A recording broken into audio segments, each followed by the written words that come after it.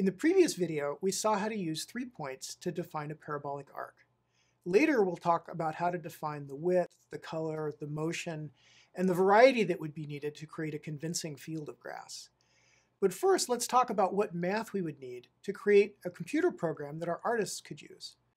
A program like this one, for instance, where I can pull points around and the parabola updates. So what kind of math is required underneath this program? First, we need to talk about computing the locations of the points that we're going to connect together with the string art lines. Now, some of these points are a little bit easier to construct than others, and the easiest ones are the ones here at the midpoints. So this point here is on the midpoint of this leg, and this point here is on the midpoint of this leg, and so on. So let's look at the mathematics of midpoints. So here I have a line segment, AB. The midpoint of that line segment is going to be somewhere in the middle, like this yellow point here. Let's call that point Q.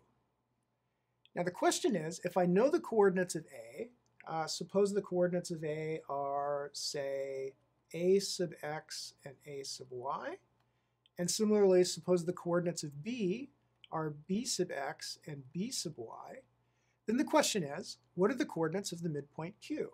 Well, if you think about it for a minute, you'll realize that Q is halfway between A and B in the x direction and halfway between A and B in the y direction. And we can compute a point like that by simple averaging. That is, the x-coordinate of Q is going to be the average of the x-coordinates of A and B. So that's going to be AX plus BX over 2. And the y-coordinate is going to be AY plus BY over 2. So that's a very simple calculation. I can abbreviate it and make it look a little bit simpler by writing Q as A plus B over 2. And what this means is take the average of x and the average of y. So these two expressions just mean the same thing. Now our string art construction requires more than just a pair of midpoints. But we can create as many points as we want by computing midpoints of midpoints. For instance, here's just a pair of midpoints here. And now I'm going to compute a midpoint on this subsegment and another midpoint on this subsegment. Similarly for these two subsegments. So that gives me 3 points on each leg, and I can create as many as I want just by continuing this midpoint of midpoint process.